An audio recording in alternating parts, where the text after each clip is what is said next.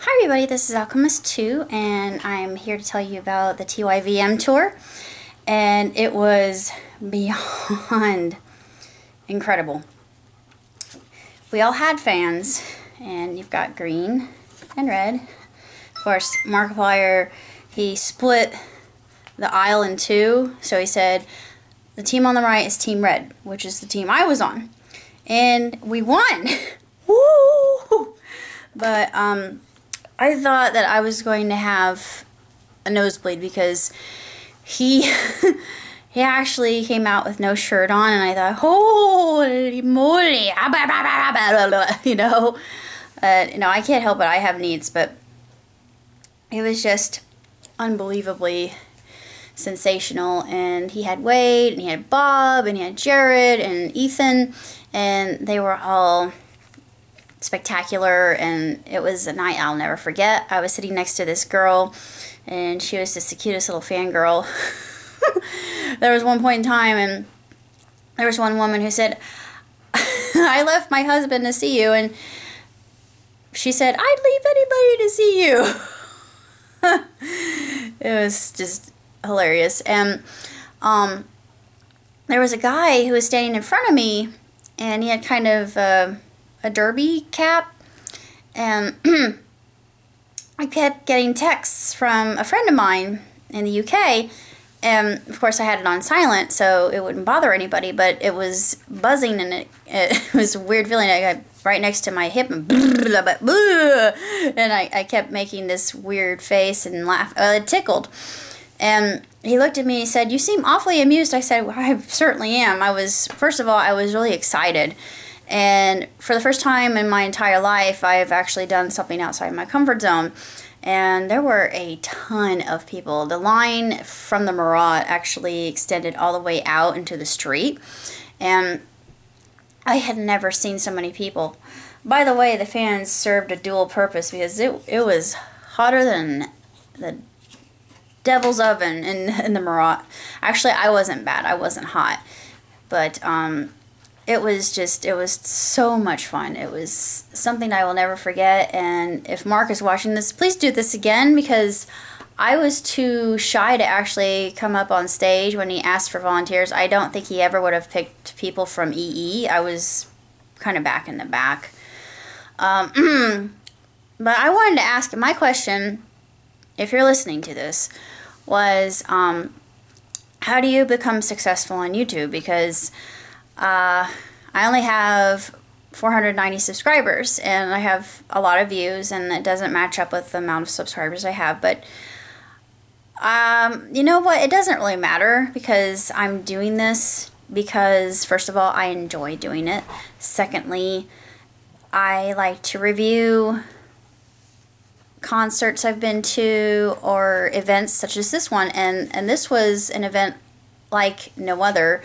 It was really incredible, and it's a must for every Markiplier fan. If you're a Markiplier fan and you have the ability to go and do it, because it's so worth it, and it was really not that expensive.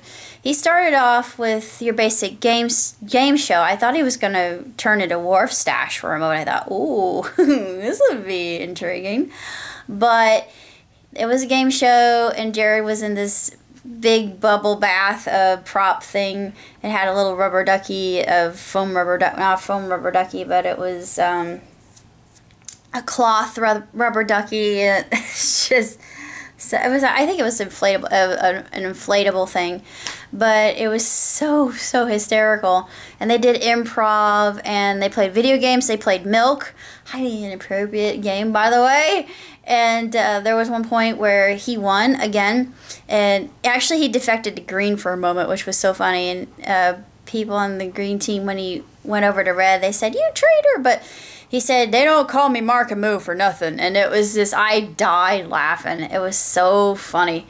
But back to the guy with the derby cap. He actually, we were in the same row, and I thought, fascinating. And he looks over at me, and he says, "Ah, what a coincidence." And I looked back at him, and I said, I don't believe in coincidences. He says, oh, you believe in fate. I said, only the fate that we make ourselves. And he, without even missing a beat, he looked at me and he said, do you believe in love at first sight? I thought, oh, I thought, whoa, hello. Where's that coming from? I mean, it made me feel good, mind you, but this was coming from a young man who was probably 10 years my junior, and I really don't want to rob the cradle that much. It's just, I thought, oh, I'm going to feel like a prowler if I hit on this kid. And he was a nice guy and all, but, you know, I just didn't really have any kind of attraction toward him. You know, there wasn't any spark or fireworks that went off for me.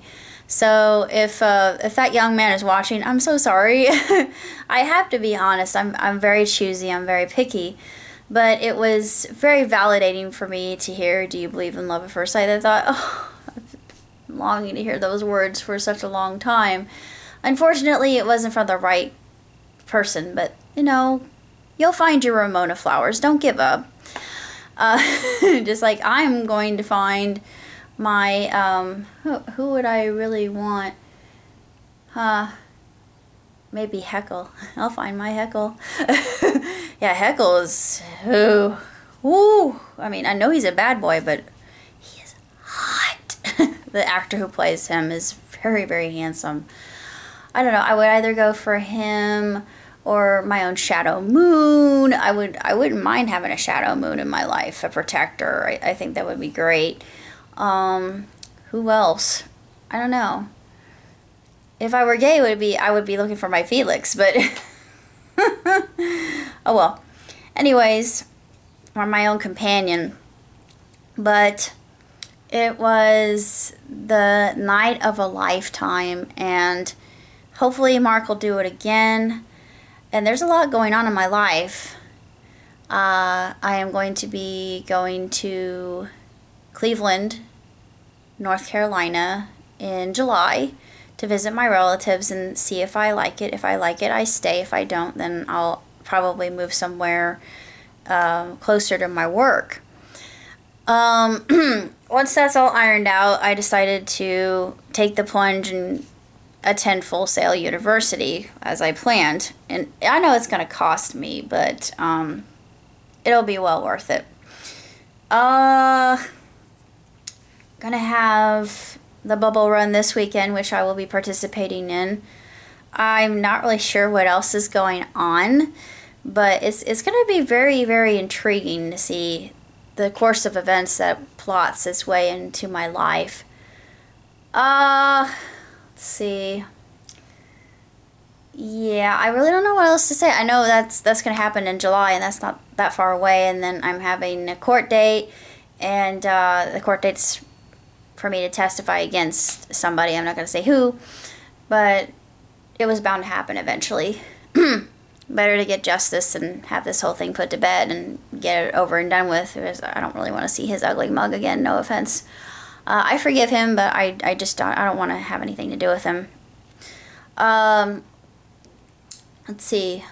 Oh yeah, I've got a dental appointment, I've got popcorn, I've got my relatives, and then a big auction, which I think is mid-July. But it's going to be really hecka busy. So, I'll